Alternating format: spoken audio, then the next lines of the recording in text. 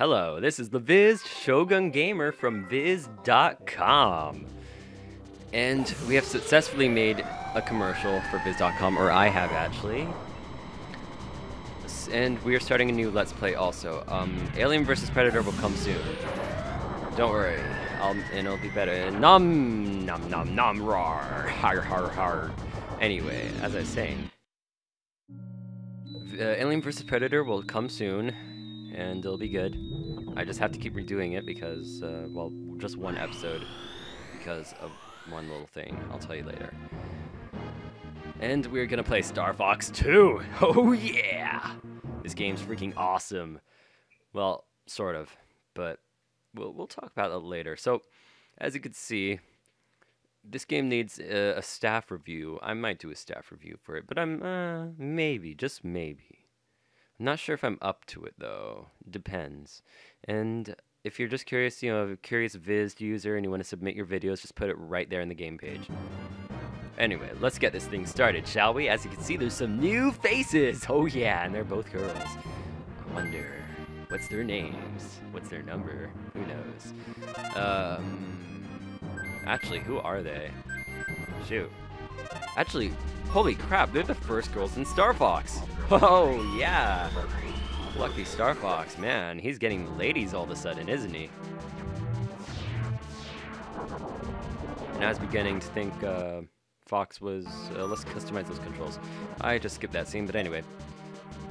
Andros is alive, and he's launched an attack against Corneria. Enemy forces have salted from Andros' motherships, and carriers are heading towards Corneria. They've also built bases on several planets. Now let me just customize more controls. And are firing IBPMs at Corneria. You are Krupus Helshul. Corneria can take some hits, but with excessive damage, we will fall. Protect Corneria and wipe out Andros' army. We're counting on you, Star Fox! So, excuse my failure British voice, but I don't give a damn. So, Mew or Faye? Oh yeah, also I'm part British, but don't worry about that. Mew or Faye? Damn. I want to play as one of them. I'm not going to play as both. And yes, you get to choose two characters. And you can switch off between them. You can't play as them at the same time. And I don't think they help you out ever unless you just switch to them, so... Let's change our controls to the classic style. C for classic. Well, I mean, it just happened to be C. But, you know, boost for is Y. No, boost is X, break is B, special is A, and blaster is Y. And controls are still inversed.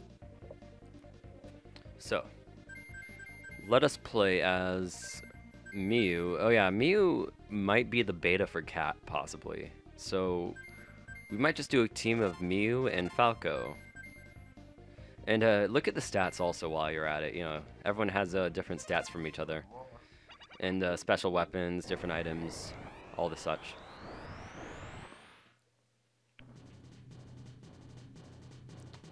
Let us depart onto a new adventure of Star Fox 2.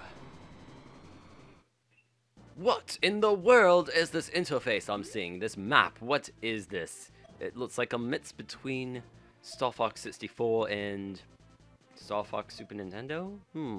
Very strange, very strange. So, what this is actually, oh boy. How am I gonna explain this? Okay. Basically, you have a tactical battle system of sorts, or, you know, you get into battles by running. It's kind of almost RPG, but not really. Like, I don't know how to put it. Strategic, tactical, active, tactical, strategic, oh, whatever, let's just shoot this thing on. Ha ha ha, die! Oh yes, you missiles are going down, and I'm missing like crazy, with my twin blaster especially.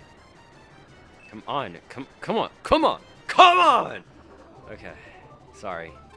Shouldn't be yelling like that. Okay. And yes, that is how this game works, or at least outside of a few other things. This is the space battle simulator. And as you can tell, it's all range mode, just like in Star Fox 64. So, lots of beta. Lots and lots of beta.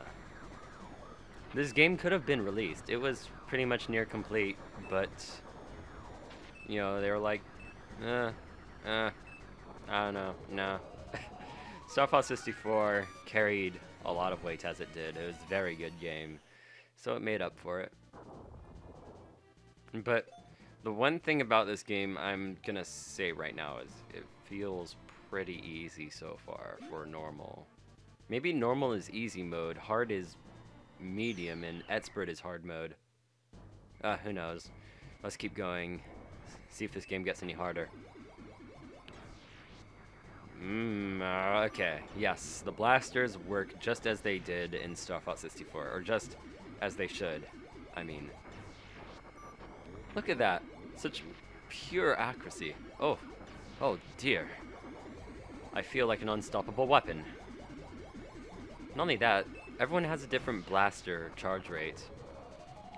Mew and Faye seem to be very offensive players, so that's why they have, you know, their glass cannons, low health, but high attack power. They have twin blaster and a short charge time for their charge shot. Oh, who's that? I'm Pigma of Starwolf, prepare yourself. And I forgot how Pigma's voice sounds in Star Fox 64, and even if I did remember, I might have it in my head. I just can't. It's way above my voice acting skills, which is atrocious. I'm a failure voice actor. I kid you not. Oh, dear Lord. Come on, just stay still and let me shoot you with my charge shot. God. Yes, you can deflect, like always. I should be deflecting too now that I think about it, so I'll be doing that at the same time. There we go. Charge shot right in the butt of your aircraft. Okay, let's keep going. So, this isn't too exciting for you guys, I can tell. Maybe it is, maybe it isn't. But I'll try and be excitable without yelling into your ears. Hopefully you're not wearing earphones. And as you can see, here's the new gameplay you're going to be seeing. Very interesting stuff. Just wait till you see it. Okay, so we still have some time on our hands. Let's see. So this is how the game works, or this part of the game. You have a walker mode that you can enter, and it's all range mode, of course, but you can literally just like, this is just so ridiculous looking, but it's funny at the same time. So anyway, you always have Twin Blaster in this mode, I think, and you can, it just feels different. I don't know how to put it, but you could jump, you could use, I don't know, I mean, there's not much to it, but it's interesting otherwise. Anyway, this part of the game, you have to find switches to get into the base, you have to fight the boss the boss of the base, which is really easy, sadly, even on like the harder modes. And yeah, that's all there is to it. Literally, there's just little enemies that walk around. Sometimes there is a boss that you need to defeat to get into the base, but otherwise, this is just so simple. Like, what you see here is what you get. Does this game get any harder? As I said, it barely. It's even on expert mode, which I have tried. Very easy. Why am I not doing expert mode? Because, I don't know. Just didn't feel like it. Or I just pressed normal and I did it without thinking and I just want to get through this. So, anyway, we're just going to end the episode here if you don't mind. I'll see you later on the next episode.